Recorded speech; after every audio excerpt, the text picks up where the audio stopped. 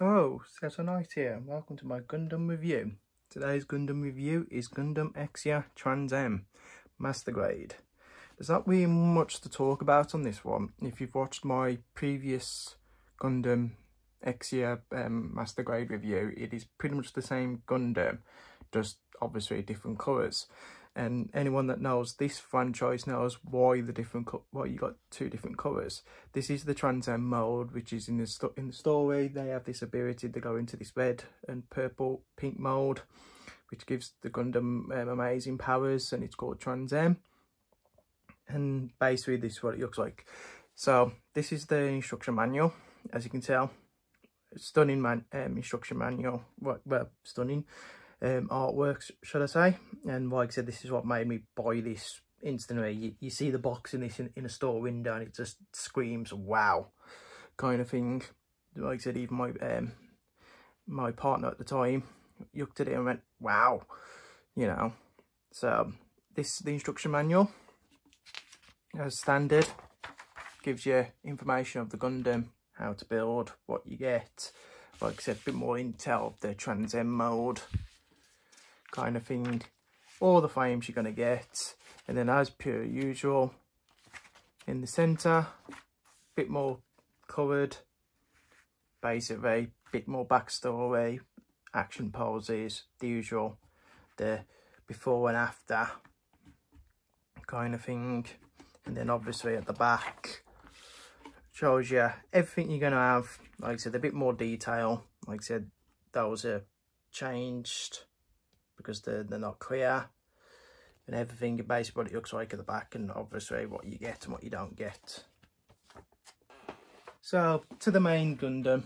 Again, this is going to be a very quick review, because if you watched my Master Grade last week, then you know pretty much everything about this Gundam. The only thing that's different is the colour. So I'm not going to go into full details. I'm just going to say everything from the last review. Like I said, this is really a short review. So that's what it looks like at the front, the side, the back, side again. Like I said, all the features though in the Master Grade Exia or the exactly the same on this. The only thing that's different is it's a completely different colour swap. One thing I can show you on this one that I couldn't show you on the last is, if I remember right, these batteries do work, he says, as he tries to get it on. It's like, yeah, it's like these batteries do work, but they're not the best to see. So that's on-ish. Hopefully I'll do it. It's like, there you go. That's what it looks like when you got the batteries on. And as like I said, if you get the sticker right, it should say the Gundam 00, the model number of the Exia, Gundam Exia Trans Am mode. And like I said, it is clear, but obviously like I said, when you've got it in your face, it's very clear. And like I said, you do get two batteries, and like I said, you get two, one for that side and one for that side kind of thing, and that's supposed to light up, but that battery's dead compared to this one, and so on and so on. But I couldn't show you that on the Exia because the battery had died on the Master Grade.